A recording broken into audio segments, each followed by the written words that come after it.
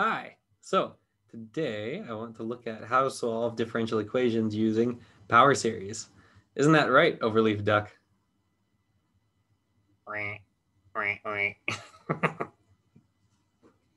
He says that's right. That's what we're going to cover. So what is it? What's the technique? What do we do? In short, there's just a few things you do. You start by assuming that your unknown function has a power series expansion.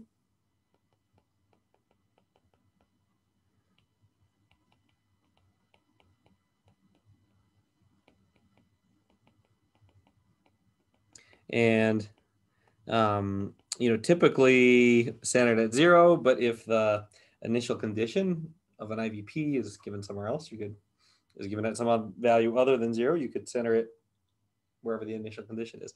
I'll assume that it's centered at 0, right, just for sake of cleanliness. Let's say, right, assume centered at 0. It's always just the change of variables away from that anyway, right? So let's assume centered at 0. And, so you're going to write, say, y of x equals a0 plus a1x plus a2 x squared plus a3 x cubed, and so on. Then what are you going to do from there? Just plug that power series into the DE, right, for your unknown function.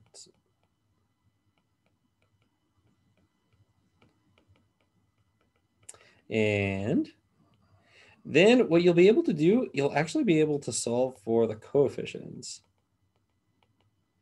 So a0, a1, a2, a3, etc., one at a time. And that part is how exactly you'll be able to solve for the coefficients.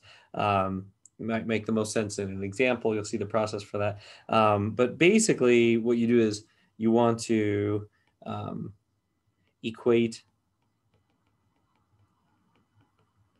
by equating degree 0 terms, or maybe I should say coefficients. Coefficients, degree 1 coefficients, degree 2 coefficients. And what coefficients exactly am I referring to there? Well, basically, the differential equation, once you plug in that series, the left-hand and right-hand side of the differential equation are both going to be power series.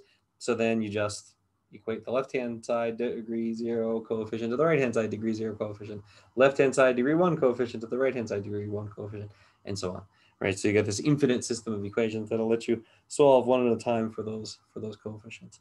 Then just take those answers and rebuild, the function y of x, right, by plugging back in, right, by plugging now these values that right, these values that you now found of a0, a1, a2, etc. And with power series solutions, maybe you can't find the general solution, and maybe you just do some approximation. Maybe you just say, degree 4 power series approximation. Maybe you stop at degree 4, right? Or maybe there's a nice pattern. You can actually find the general pattern for the solutions, right? So if possible, and this isn't always possible, right? But if possible, find a general pattern.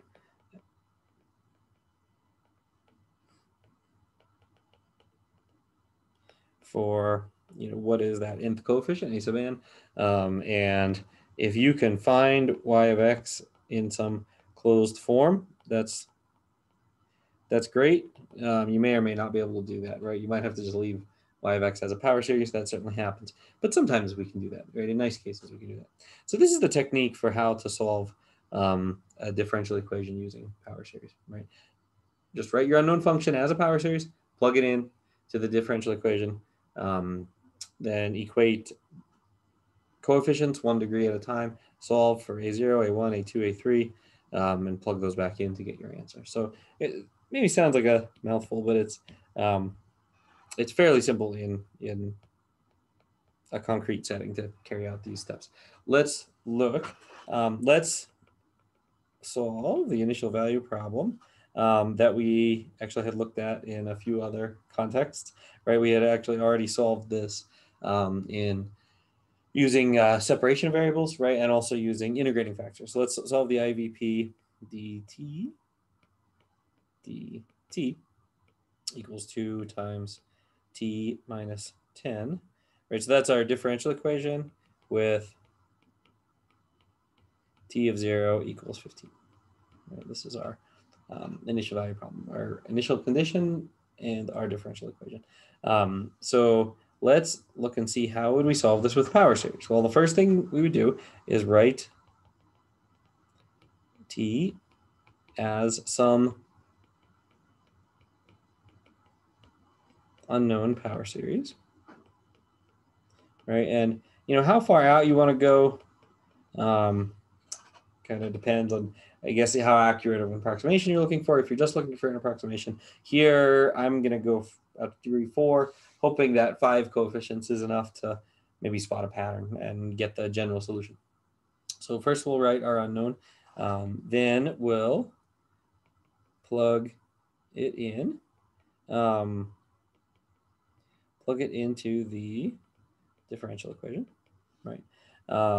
And also the initial condition, right? And here I actually want to start with the initial condition, just because what's kind of nice is this initial condition, t of 0, right? That's really just giving you the value of a0. It's just another way to say a0, right? T of 0 equals 15. Look what happens, right? If you apply that initial condition, we're just saying 15 equals a0 plus a1 times 0 plus a2 times 0 squared plus, right? All the later terms go away. So that's why you just get that a0 equals 15. So that's a nice, just a nice way to start, right? So you get one coefficient for free. So the initial condition has that a0 solved for us. So we could say t of t then is 15 plus a1t plus a2t squared plus a3t cubed, and so on.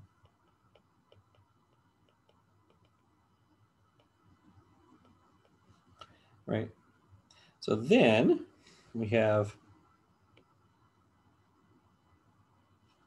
to take this expression and plug it into that differential equation, right? So I'm going to take this whole giant power series expression for t, and I'm going to plug it in on the left-hand side and also on the right-hand side, right, for both of those.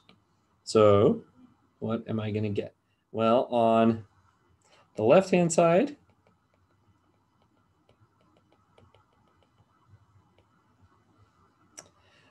it's the derivative, right? So how would I take the first derivative of that power series? Well, just go term by term applying the power rule.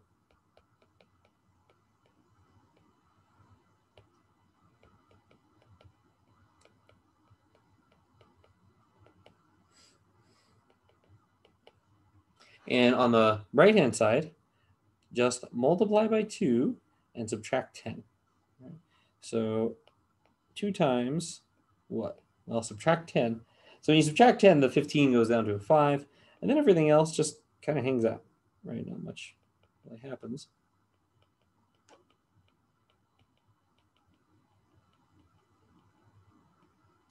But then we can actually multiply out that 2. So I get 10 plus 2a1t plus 2a2t squared plus 2a3t cubed plus 2a4t4 plus.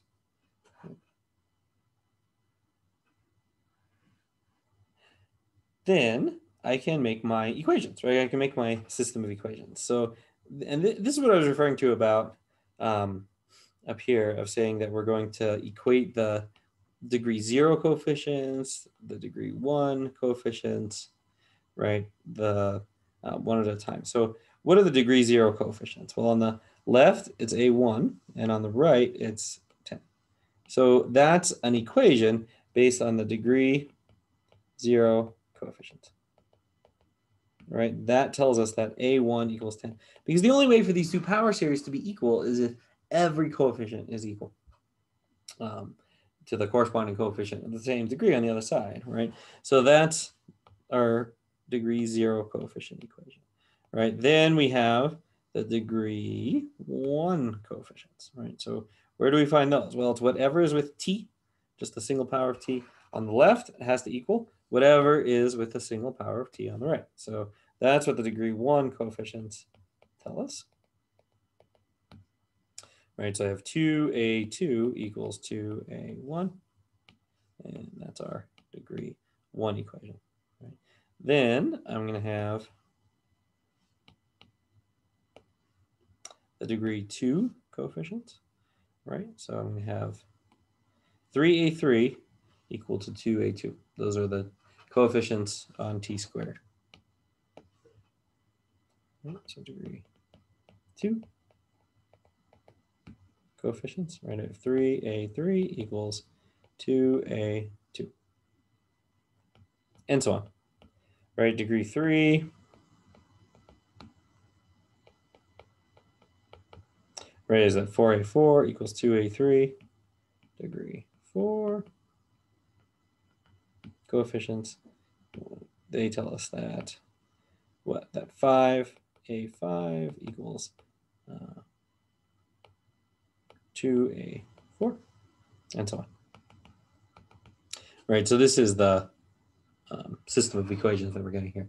And notice that, you know, technically it's infinitely many equations and infinitely many unknowns, but it's not a bad structure for such a system of equations.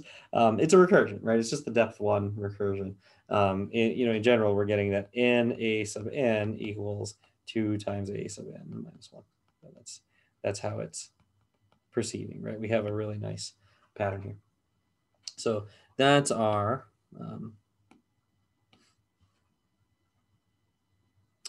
system of equations. I already have a 0 as a number. I already have a 1 as a number, right? Well, I may as well just keep getting the rest of them, right? Just plug this a1 in to get a2. Then we'll plug that a2 in to get a3, plug that a3 in to get a4, and so on. So you keep getting one more coefficient. So a2, this just tells us what this is. A2 is also 10, right? Because the 2's cancel anyway, right? So there's our a2 is 10. Now that I know a2 is 10, I get that a3 is 2 times 10 over 3. Right. Then I have a4 is 2 squared times 10 over 4 times 3. Right, and I'm doing that just by plugging that value for a3 in and then dividing both sides by 4. And then I have a5 is 2 cubed times 10 over 5 times 4 times 3. And so on. Right. Now, to say what the general a sub n is right now would maybe be a little bit difficult, right? But it's actually, you can get a nicer pattern here if you do maybe something a little bit silly looking. So here's what I'm going to do. I'm going to rewrite that 10 as 2 times 5. And I'm also going to multiply the top and bottom by 2. Why would I do such a thing? Well, that bottom looks a whole lot like a factorial, right? I'm trying to recognize a pattern. So I'm trying to complete that bottom out to a factorial. And so that's why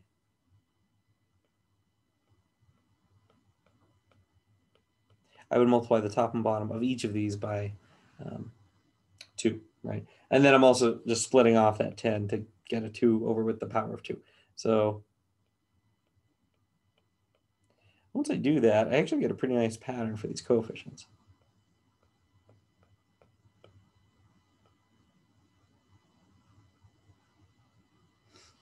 Right, the bottoms now are all factorials.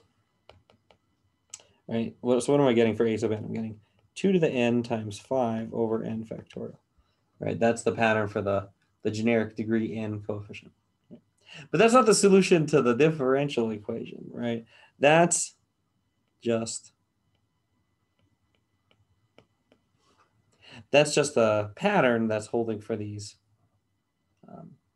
coefficients, right? So to actually get the solution of the differential equation, I have to plug these back in for big T. So what do I have? I have 15. And notice that 15 does not fit the pattern, right? The pattern definitely starts at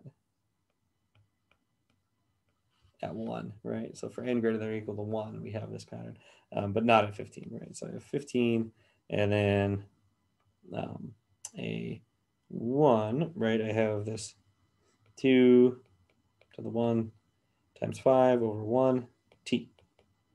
2 squared times 5 over 2 factorial t squared. 2 cubed times 5 t cubed over 3 factorial, and so on.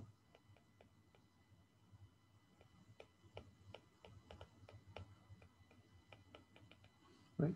So these are these coefficients that we just found, and taking each of them and just plugging them back in for those coefficients in the power series for big T, right? So I'm taking, see what I'm doing? I'm taking all these, right? And I'm plugging them back in here. A1, A2, A3, A4, right? That's where I'm plugging those. So I'm getting big T by putting these values that I'm finding for the coefficients back into the original power series expansion for big T. That's where I'm getting this from. Right, that's where those coefficients are landing after you solve for them, right? Now this, once again, sometimes you just stop here, right? Sometimes this is as much progress as you can make. You say, hey, I got a degree 4 approximation, and that's about as much as I can say. But sometimes not. Sometimes you can go further, and this is definitely one of those cases. So what I'm going to do, I'm actually going to break up the 15 into a 10 and a 5, because I want that first term to kind of fit the pattern of the rest of them. So I'm going to leave the 10 off like it's its own special thing, because it is kind of, and then I'm going to have the 5 fit the pattern with the rest of these. So it's going to go, 2 to the 1, t to the 1 over 1 factorial. Right, and in fact, I'm going to write this as 2t.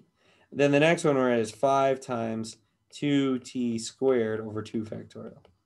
And then 5 times 2t cubed over 3 factorial, and so on. Right, that's our